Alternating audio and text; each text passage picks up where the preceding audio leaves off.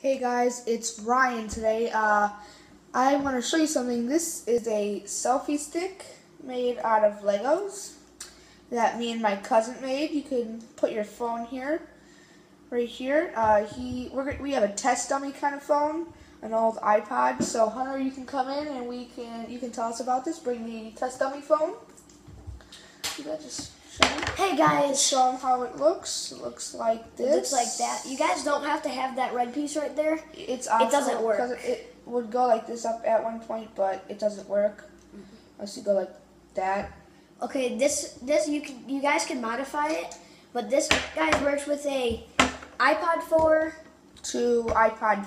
Probably works for an iPhone. An iPhone 4, an iPod 5. It goes like from an iPod 4 to an iPod 5 and an iPhone 4 to an iPhone 5. Yeah, exactly. Maybe even an iPhone 6 without a case. This iPod is completely hacked. It's hacked. It's literally got like 24,693,276 minutes it's locked. It was hacked. Yeah, it is. So we're just gonna show you how this is made. You can put your phone right there. Then you can, you can lift it up. Ooh, sorry about that. Oh God, you just broke it. No, it's Legos. It happens. You can super glue them. We super glued a couple of those. We didn't really super glue all of them. You can if you want to. It makes it way better. It really does. It makes it not break. But when you're making this part, I do recommend having these two right there so your phone doesn't slide off and break. It's not our fault. No.